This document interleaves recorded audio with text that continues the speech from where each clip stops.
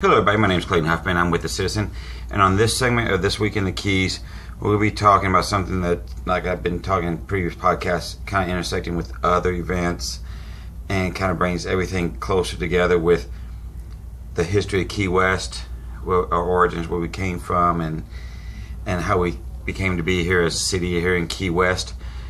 And we got another groundbreaking historical thing going on this weekend. It's going to be going on from February 20th to the 22nd. It's the one race, the human race, Cuban-American Art Exchange. This is something that has not been done in over 50 years. It's some of Cuba's leading contemporary artists are to debut their work in Key West as part of a groundbreaking Cuban-American Art Exchange. That is believed to be, like I said, the first in more than 50 years. Which is astounding and really good for us trying to get back to our roots. Here is going to be, enthusiasts can meet 9 Cuban artists and 1 Cuban American in Key West and view nearly 120 pieces of their work. That's 120 pieces of their work during the unveilings at over 5 events at 5 venues. You heard me right, 5 different venues, 5 different events.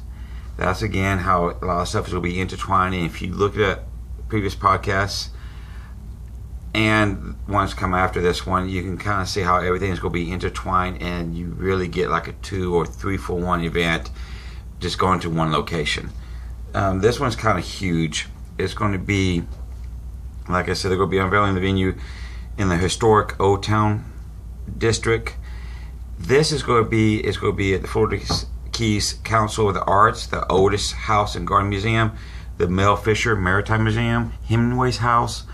I'm going to have all this information below this video, so you'll be able to see, you know, get directions, see where everything's going. Like I said, this is a great event to go to.